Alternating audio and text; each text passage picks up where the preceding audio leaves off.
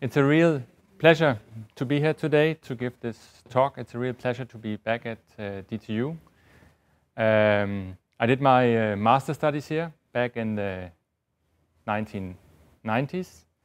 And what I learned several things here, but one of the things I learned was that research and studies is not only about getting wiser, but it's about solving problems, it's about finding solutions, it's about finding approaches, devices, and so on.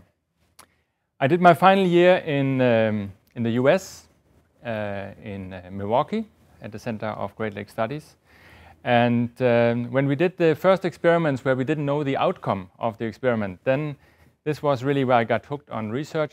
Before that, I was pretty sure that I wouldn't do research, but when the experiments were in such a way that the supervisor didn't know the result, I thought, this is nice, I like it. And then I came back for a year. I was here at DTU again as a research assistant. And then I went to the Netherlands to do my PhD. And that was mainly on analytical chemistry, environmental toxicology. And this was the time where I started with these partitioning-based methods you will hear more about today. And also I worked a lot with these hydrophobic organic chemicals. Then I was at TNO, which is let's say a big brother of Dansk Technologisch Instituut in the Netherlands, which was contract research for chemical industry. And then in 2001, I returned to Danmarks Miljøundersøgelser, which later became Aarhus University. And now I'm back here, and that's really nice. What I had on my way all the time was this idea that research is about also solving problems, is about finding solutions. And I think I had that with me all the time, but I also realized that the other places I've been, which are more classical universities, and they of course also had an influence on me. And some of the work I've been doing was actually rather fundamental. And what I will do today is, rather than presenting the results of this fundamental research, I would like to go back. I would like to go back to the machinery of my research, because the findings that we had during the last years, they are very closely related to the techniques that we develop in the lab. And I would now like to show for the first time the partitioning-based laboratory. It goes beyond just techniques. It's a suite of techniques. And I think we start seeing the picture of that they can form a new research platform.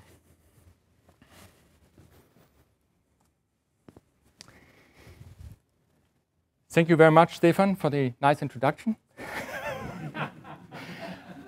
And that is because we share very much the same context. We are talking about organic chemicals, about the risk, and about the research that is needed to regulate them. And what is really central in my research is the word exposure and also determining exposure. And determining here has several meanings. So some of the research is related to defining exposure. Some of it is related to how we measure exposure. And some of it is related to how we control exposure in the experiment, but also out in the environment when we manage pollution. And we try to make a very complementary program for you today. So you heard a lot about the ionizable compounds. I will talk about the hydrophobic organic chemicals. These are non-polar compounds. They sorb and bind to soils, to sediments. They also partition into the lipids of organisms. And what makes them very special is that partitioning. So I put the plant over there, but I left the partitioning here, because the partitioning is really what rules in my presentation. The partitioning can mean that a very low concentration in air or in water becomes a very high concentration at the target site, which often is a membrane, so that we have to worry also about very low concentrations. And I again have to go back to Paracelsus. At my last inaugural lecture at Aarhus University, I offended him. I said that he got it wrong. It's the chemical activity that makes the poison. And he is actually right. It was this is very important. It's more than 500 years ago, and he introduced the idea that it's really a question of the level. All substances are poisons. There's none which is not a poison. The right dose differentiates a poison. But this dose, this is something you can do research about for years, because how do you define the dose? And Henrik Thulle from the Danish EPA, he already addressed this. This is a major issue, and we will come a little bit closer to that. Because there's an alternative to dose, and that is partitioning. So if you are concerned about a human eating something, it makes very good sense to focus on the dose. You are interested in how much can you eat before it gets a problem.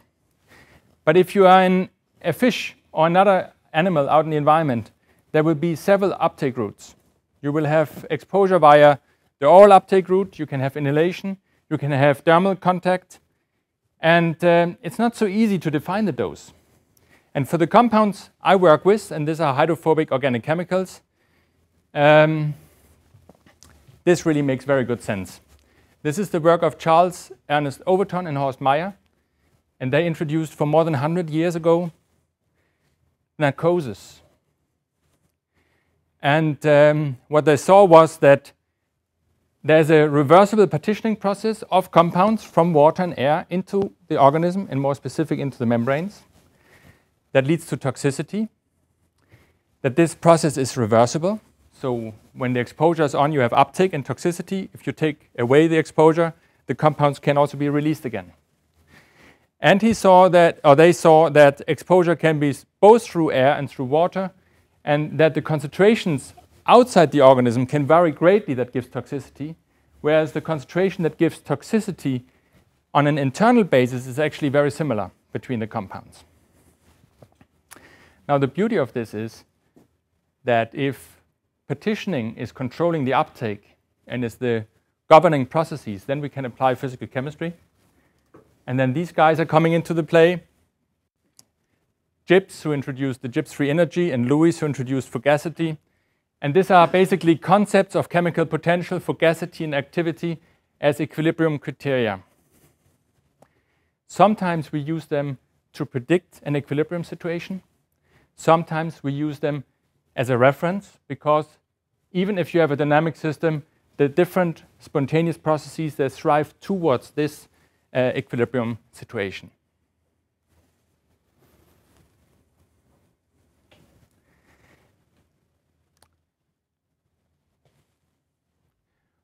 For hydrophobic organic chemicals, so I'm talking about compounds like PCBs, PAHs,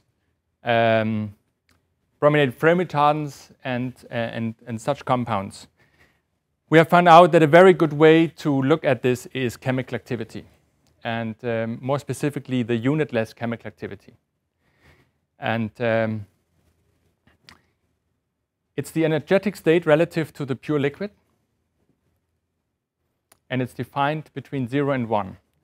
And you might say, ooh, this sounds very complicated. But if I would ask you, or if I would define for you how temperature is defined, it would be as complicated. The thing is, this has many similarities to temperature, as you will see in a minute, and it's actually not very difficult when you are used to it. It's the energetic state relative to the pure liquid. The liquid has a chemical activity of 1, which means saturation, and 0 means that there's no chemical activity. So this is the range. So if we talk about a liquid, you can go from 0 to 1. If we talk about a solid, it will crystallize. So you come from a low chemical activity, you go up, and then the chemical activity of the crystal state will determine how high you can come. And this is very important, as you will see later, because some compounds, they will form crystals before they get toxic. They cannot reach the chemical activity that is required to have toxicity. Diffusion, partitioning, and reactions always go from high to low chemical activity, and you would say, but this also holds for concentrations. It does, but only in a homogeneous medium. If you are in a heterogeneous environment, and this is the normal situation in environmental science, or you are at interfaces, partitioning and diffusion goes from high to low chemical activity, but not necessarily from high to low concentration. It is proportional to C3, and very often we express our results on a freely dissolved concentration basis it's the concentration of unbound compounds. And this is very well established in medicine, in pharmacology, and so on, and there's nothing wrong with it, as long you don't see it as the pool of available molecules. Because the pool, in terms of mass, this freely dissolved concentration represents hardly anything. It's very, very little. But when looking at it as an effective concentration, it works fine. Fugacity is another way, which is the escaping tendency into air, and works very well for volatile compounds. Now, one of the reasons that this works is that at equilibrium, we have the same chemical activity, for instance, in sediment, as in interstitial water, as in the worm. This is a very simple but also very powerful equation, and a very general one, that when you are in equilibrium, you can transfer from one compartment to the other. And you're all doing this in a different arena. So if you buy something in the shop, you put it in the freezer, you know the next day the temperature is minus 18 degrees, simply because when you have given it enough time, then the temperature is the same in the freezer as in the thing you put into the freezer. And it's the same principle we use for our predictions. Okay, why chemical activity? Because it's the controlling entity for that quantifies the potential for processes. And these are processes like diffusion, partitioning, reactions. It determines the equilibrium partition concentrations in other media, for instance, in the lipids of a small organism that lives in soil. It also determines the direction and the extent of diffusion between media. So if you're measuring the chemical activity in sediment of a harbor and in the water, and the chemical activity is higher in the sediment, you know that the diffusion is from the sediment to the water, meaning that it is a diffusive source.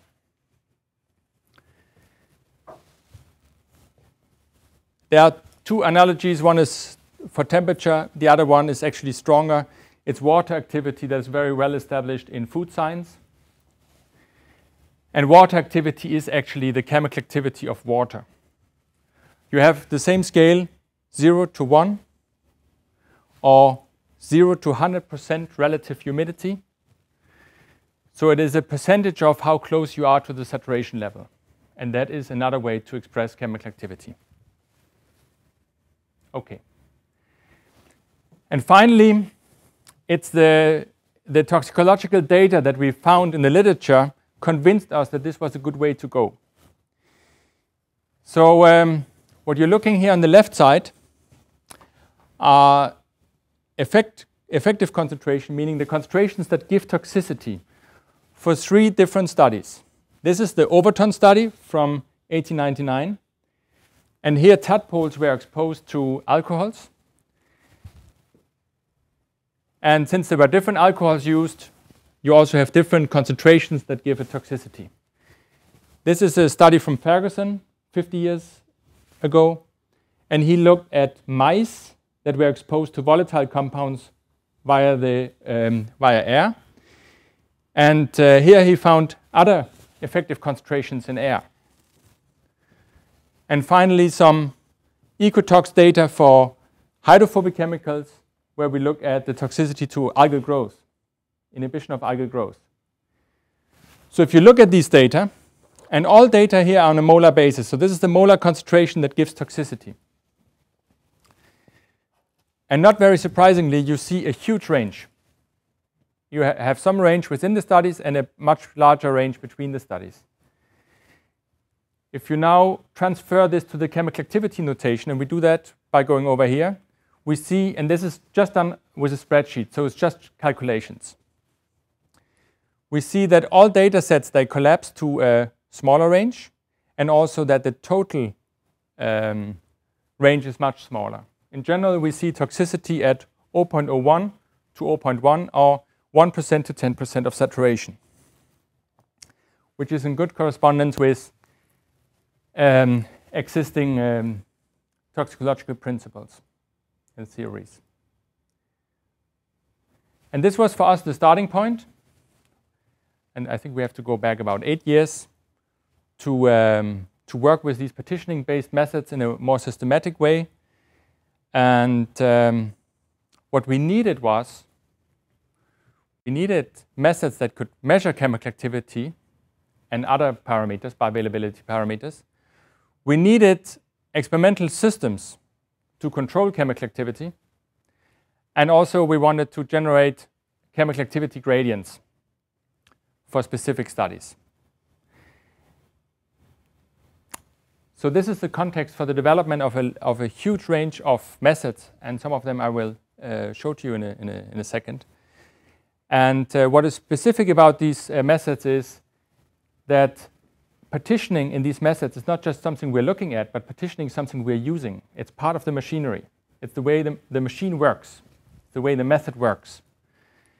And you can do this in many different ways, and it's very important after you have had an idea that you are using good criteria to select the right methods, and that you go for the right methods, and that you optimize them in the right way.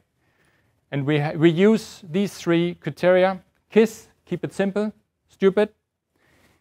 Very, very important, and that is because so far it has shown that the most simple methods are the ones that also work best in our hands. High performance, added value. It's not good enough to develop a method if it doesn't give added value, if it doesn't give added performance.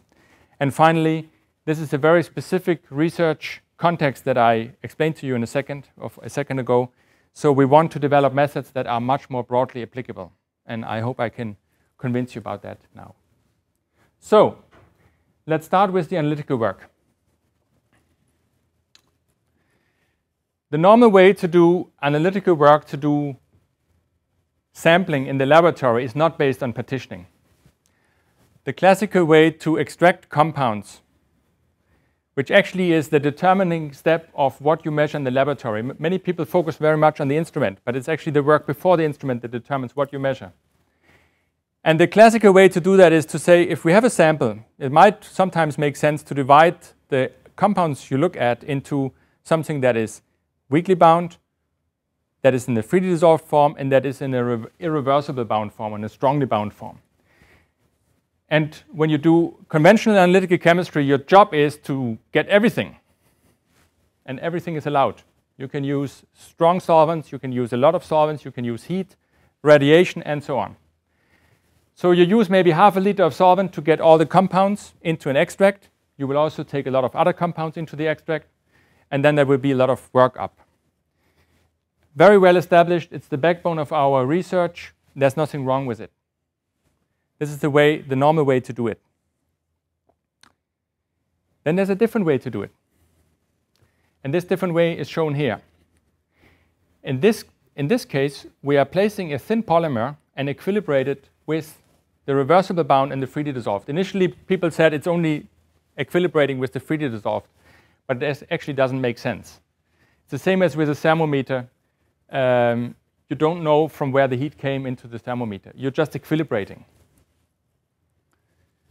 When you have equilibrium, you measure the concentration in the polymer, and then you can translate that to very, very important parameters. These are the freely dissolved concentrations, which is a well-accepted parameter in toxicology as the effective concentration.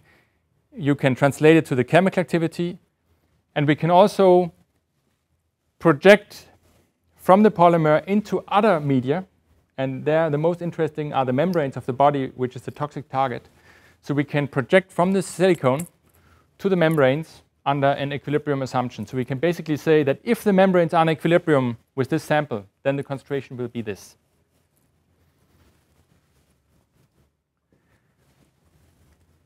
Equilibrium sampling is a kind of passive sampling, and many people have probably heard about passive sampling, which basically applies a polymer or a sorbent that you put out in the environment. And then you have an increase of the concentration in time. Initially, it's a linear kinetic, and then in some cases, you can get it into equilibrium. Most passive sampling is happening here. Our passive sampling is here. So we wait until there's equilibrium. This all started 15 years ago when we started putting SPME fibers, and we call them SPME because it's the technique from where we came was solid phase microextraction. In fact, these are optical fibers that are used for data transmission. So they look like this. So for the people doing data transmission, the important part is the glass. And what we use is just the very, very thin silicone coating we have around it of 50 micrometer. So we start placing these fibers into sediment, into soil, into sludge, and waited until there was equilibrium. The next step was to measure the concentration. Initially, it was done almost like this, that we simply put the fiber into the GC. There was some resistance from the analytical chemist, but actually the chromatograms, they look very nice. And then the compounds, they were thermally dissolved, separated on the GC, and measured. In that way, we get the concentration in the PDMS, and we can then translate that to freely dissolved concentrations and chemical activities. A more modern method, and this is one of the methods we will set up here at DTU. Luckily, we have the right GCs and the right autosamplers for that. It's a method that was developed by Charlotte Leggin in our group, or she was PhD actually here at DTU, but she worked, no, she was a PhD in our department, but went then to DTU afterwards. So that's you know her, some of you. So the principle here is that you can put a sample, a solid sample, into a vial, and put an autosampler will put a fiber above the sample, and you will then have a three-phase equilibrium. You will equilibrate the fiber through the air with the sample. And this is just to tell you that you have to start somewhere, and then suddenly you can actually do things fully automated. And for the volatile compounds, it is possible to do this in a fully automated way.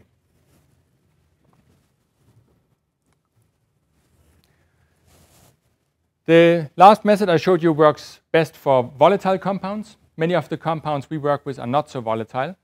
And the best method we have right now is then the coated jars. They were developed by Fredrik Reichenberg together with me. And the principle is here that we apply a very thin silicone coating on the vertical sides of a glass. They are in the order of micrometer.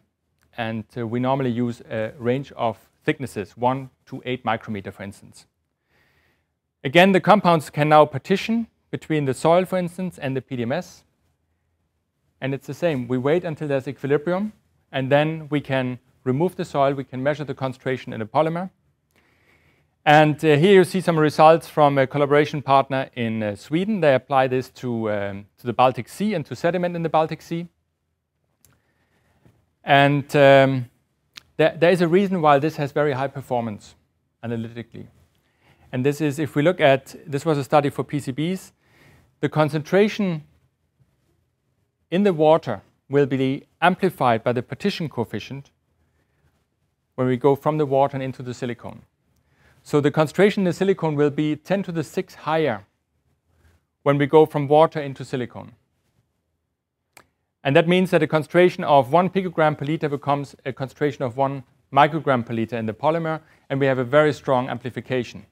If you combine this with high-end analytical equipment, you can use this technique down to the femtogram per liter range.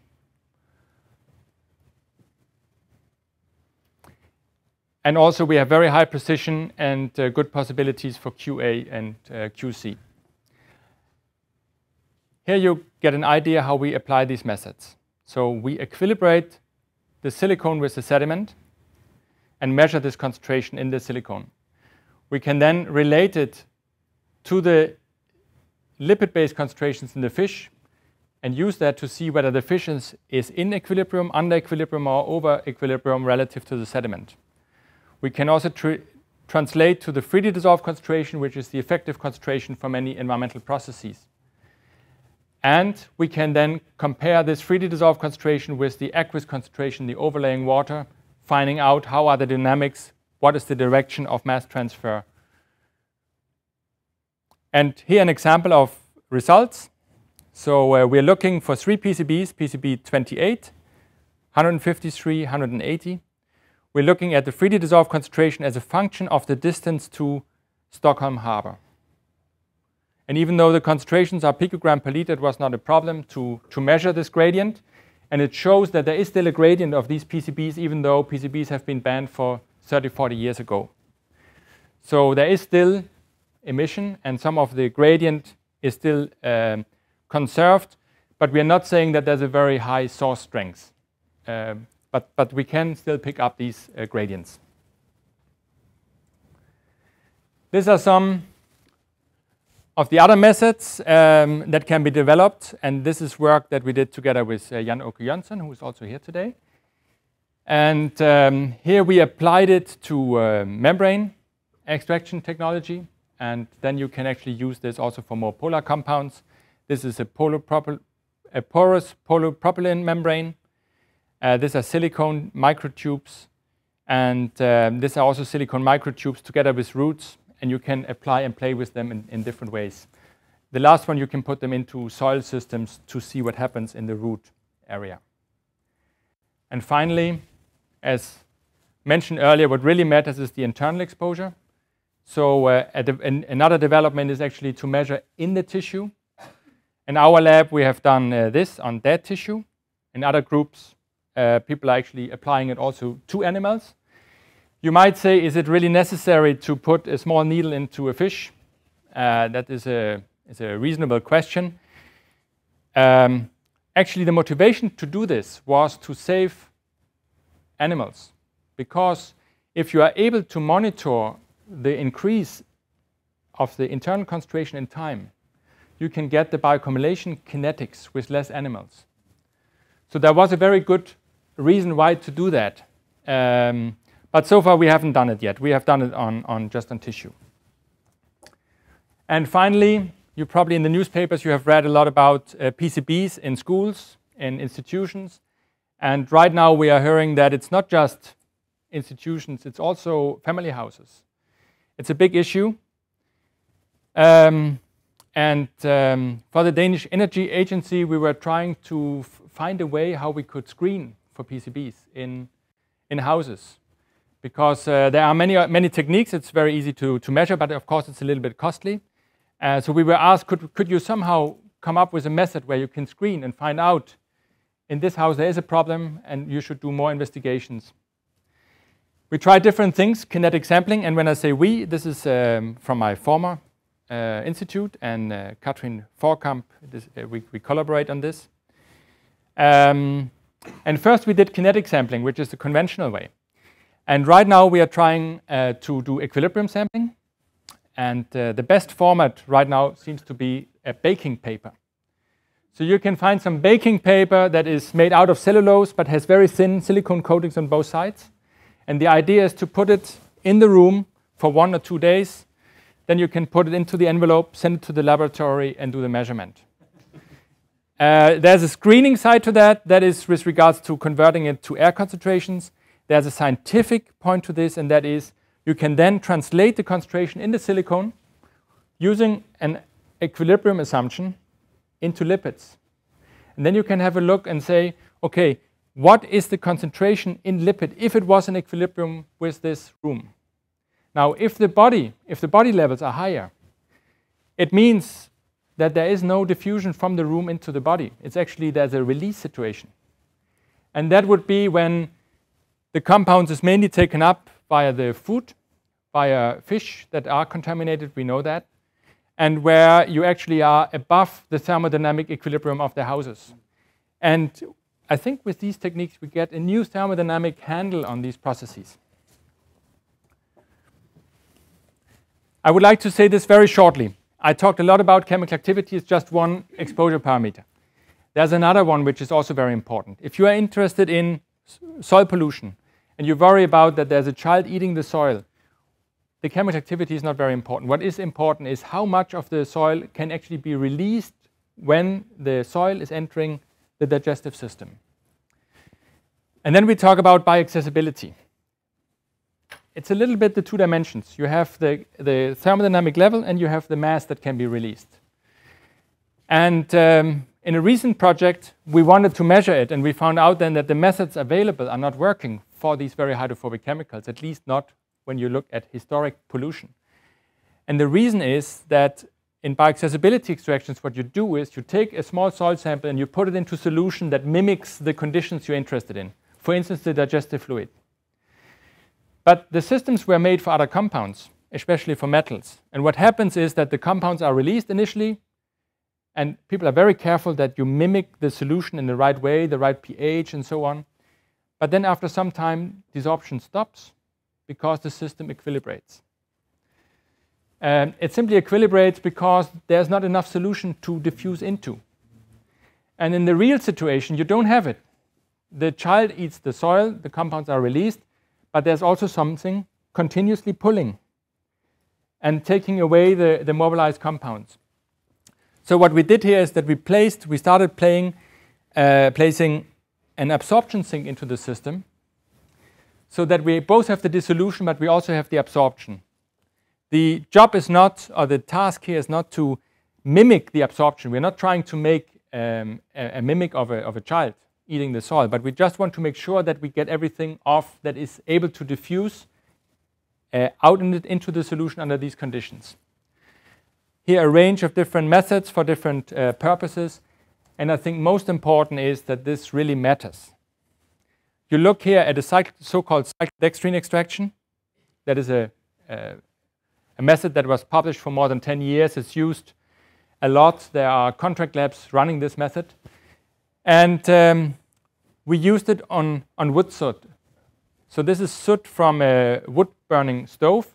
And it's relevant because the pyrogenic particles that come out of the wood stove and other sources, they are loading the soil by deposition. If we put this wood soot into a normal cyclodextrin extraction, just a dissolution experiment, we get a fraction in the order of maybe 5% up to maybe 20%. That is how much is released. But if we put a silicone sink in there that continuously absorbs, then under the same condition we can increase that to 60 to 70%. And I think it's really important because before you are starting using bioavailability parameters into risk assessment, you really need to be sure that you get the bioavailability right. I mean, you make the system less conservative, and then you're also obliged to make it in a correct way. And I think that in this area, you really need to be rather careful.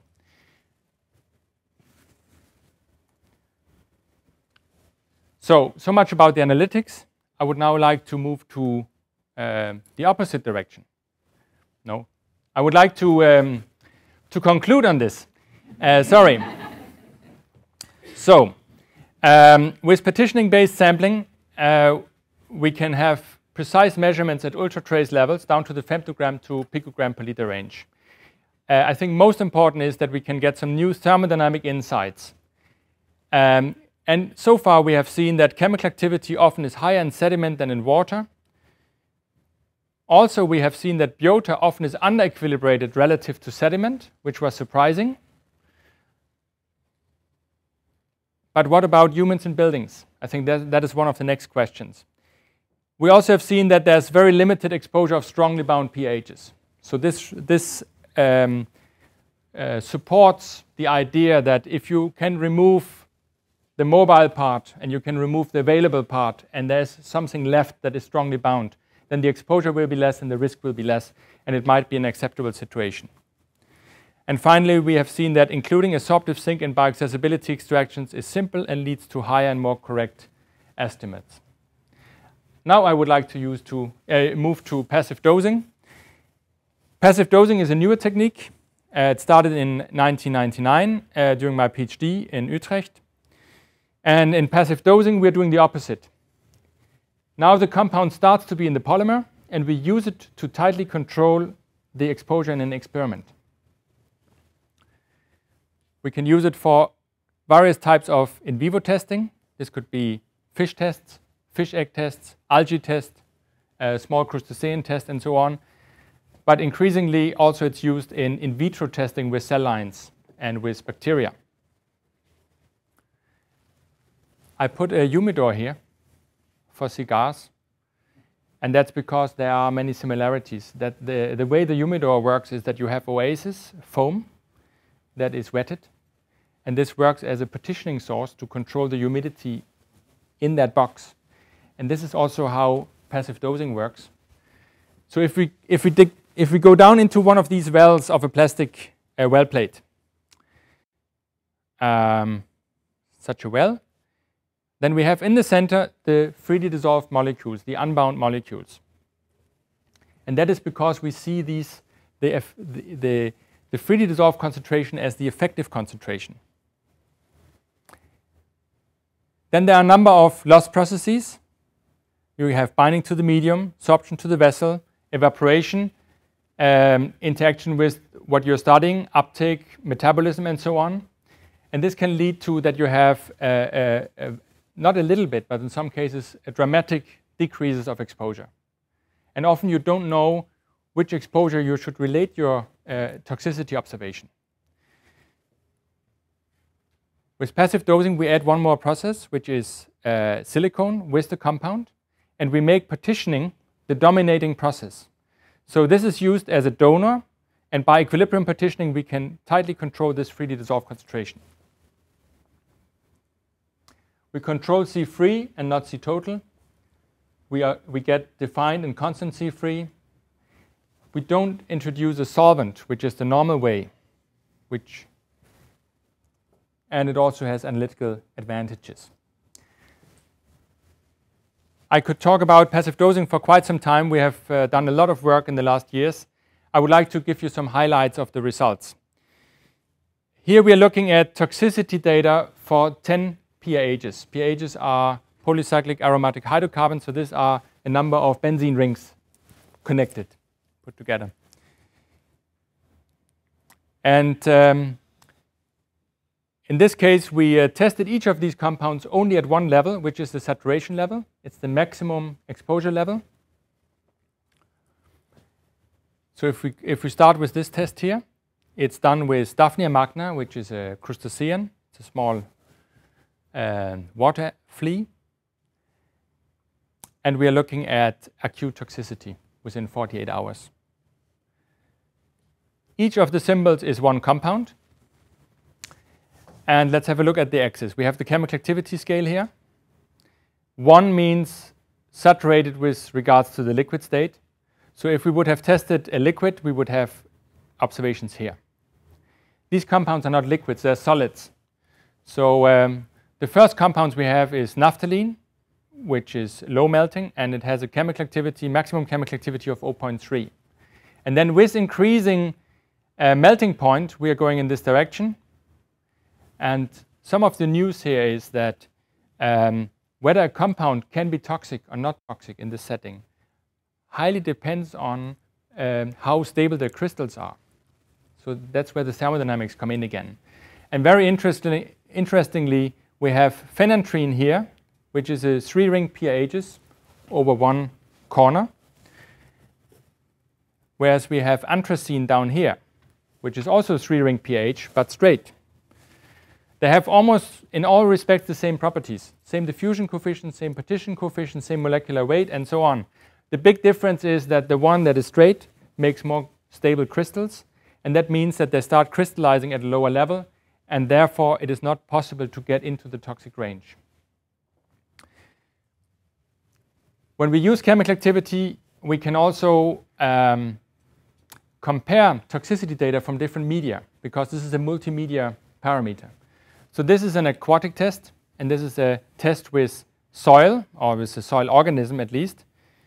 It's done with a springtail, it's called a springhale, and you see a very similar dose-response curve.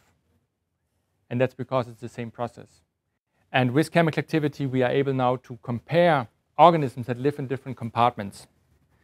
The main observations here: toxicity within the expected range of what I showed you earlier, 1 to 10% of saturation. We have one dose-response curve for 10 chemicals, more or less. And also we can compare organisms that live in different compartments. Maybe the most important perspective of this is that we can move now to mixtures. Because if this is the picture, then we would expect that the mixture toxicity, this type of mixture toxicity, would be well related to the sum of chemical activities. And we have done research. Stine Nørgaard-Schmidt is here today. She has done some research on that, showing that. And I would like just to show one result, which I think is the most interesting. And that is when we are looking at the compounds that were not toxic when tested individually. because this is really creating problems, this study, I think. So the high melting compounds will not have a sufficient chemical activity to cause toxicity by itself. But if you put a number of them together, then thermodynamics would say the solubilities should, they will be additive, and in total you can reach a higher exposure and maybe also a toxicity. And this is exactly what we saw, that baseline toxic mixtures of non-toxic chemicals. And this creates a problem. So in a regulatory setting, you are determining, you're testing the toxicity of a hydrophobic chemical. The industry is really happy, there's no toxicity, but somehow the job is not done yet because the compounds might still contribute to the mixture toxicity. This also goes beyond baseline toxicity and beyond a normal acute toxicity. In this case here, it was applied to an AIMS-2 test, so it's about mutagenicity. And what we see here are the toxicity data for solvent spiking, so the conventional way to do it, and then with passive dosing here. For the solvent spiking, toxicity is related to the nominal concentration, the added concentration. Here it's related to the freely dissolved concentration. And you can see quite a shift in the dose-response curve. And also that the tests agree better between the runs. And finally, and also a little bit unexpected, we saw that passive dosing also can be used for analytical purposes. And this is because with passive dosing you can control the freely dissolved concentration, and then you can measure the total concentration. And the ratio between the total and the freely dissolved concentration yields a very important information about binding. So we can determine the free fraction of the sample. We can determine the enhanced capacity of a media relative to water, for instance, when we're looking at transport of soil pollutants down to the groundwater. And we can also determine binding constants. A nice application area are nanoparticles, binding of pHs to nanoparticles, maybe even in very difficult matrices like the fluids that you have in the lungs. This is a study from the US where they applied our passive dosing technique to look at binding of pHs to nanoparticles. So passive dosing gives new possibilities and findings. It can provide well-defined and constant exposure without the addition of co-solvents. Baseline toxicity initiates at a relatively narrow band. This can also be used as a reference. So if you find toxicity below this band, this is a very good indication that you have more than baseline toxicity, that you have a specific mode of action, that you have reactive toxicity. Compounds without individual toxicity can form toxic mixtures, and there's also an analytical side to this. And finally, I would like to combine the two things. So the first story was about getting the compounds into the polymer. This was analytical work. Then it was about using the polymer as a donor. And now we put this together. And we sometimes call this pull-push systems. This is a rather small system. Maybe this is 5 millimeters or 8 millimeters up here. And what we're doing here is that we load a silicone disc with our compounds. This is the source disc. Then we put a clean disc in very close to it. And using a simple washer with a thickness of 100 micrometer, we can separate them. And now we can vary the medium we have in between. We have tried this with air, with water, with digestive fluids, with exudates from plants, many different fluids. And what we are then looking at is how the compounds, they move from the source to the sink. Because it's very easy to measure the concentration that builds up in the sink. Actually, this was a collaboration with Stefan Trapp. He did some of the modeling. This is a differential equation. And then we do the measurements and we fit it to this function. And what you see here is that when we put solutions there with different concentrations of humic acids, which is a model dissolved organic carbon in the environment, then we can have an increase in mass transfer because the rate constant here from these equations, it increases, at least for the most hydrophobic compounds. So, for instance, for benzopirin, whereas for naphthalene we have hardly any effect. What is the significance of this? Normally, we see binding of compounds as something that reduces mobility, that reduces uptake. But if you are in a dynamic system and your mass transfer, your uptake is limited by the fusion through a boundary layer, then actually DOC and the binding to DOC can be something that helps the mass transfer, that acts as a co-vector. And finally, this also applies to microorganisms. This is very, very recent work by Dorothea Gilbert, and she did this during her master's thesis. She's now a PhD student, employed at my former institute, but enrolled at DTU Food. And what she did was she put such a pull-push system under the microscope. This is an object glass, a special object glass where we look from the side. It's called a Dunn chamber. And there is an annual ring, an outer annual ring, and an inner annual ring. In the outer ring, we have a zero concentration, in this case maintained by a clean O-ring that we place there. In the inner ring, inner well, we have the high concentration, and that is maintained by a loaded O-ring. And what happens then is that since this is the bottleneck for the mass transfer, that here we have a well-defined constant and linear gradient building up. It's a gradient in chemical activity. This can be used to study how microorganisms behave in chemical activity gradients. But here we are looking at the opposite, and that is how the organisms and the movement of the organisms affects the mass transfer. And this is what Dorothea observed. So if she puts Tetrahymena piriformis or Tüffeldür into the system, then she sees the following. The organisms, they move around here by random movement. When they are close to the source, they will take up the compound. And by random movement, they will also go to the other side and then release it.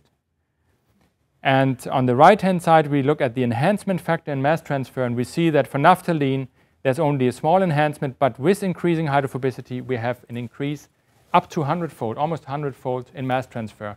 So microorganisms are not just degrading, they're actually also transporting the compounds on the microscale when we go into such systems. The coming years. I would like to build a partitioning-based laboratory at DTU, and this is useful in analytical chemistry, environmental chemistry, and environmental toxicology. I expect that there will be new applications and combinations simply because it's a new institute, new themes. And I also hope to extend to more chemicals.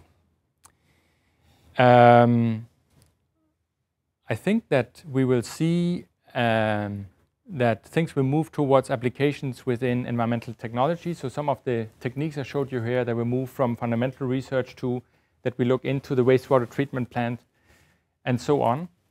And eventually, maybe even that partitioning is not just an environmental process, and it's not just something that we can use in the laboratory, but it's maybe also something that we can put at use to clean up and to use in environmental technology.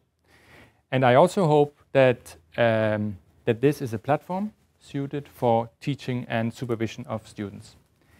With that, I would like to acknowledge the funding from Danish and Swedish research councils, from the EU, also from industrial sources. I would like to thank very much the group members, Kilian, Barbara, Lars, Charlotte, Frederik, Ulrich, Peter, Yannick, Margit, Stine, Anne-Grete and Dorothea, and also many research partners. And eventually I would like to thank you for your attention. I hope that you get an idea that we are on the way to have the partitioning-based laboratory. Thank you for your attention.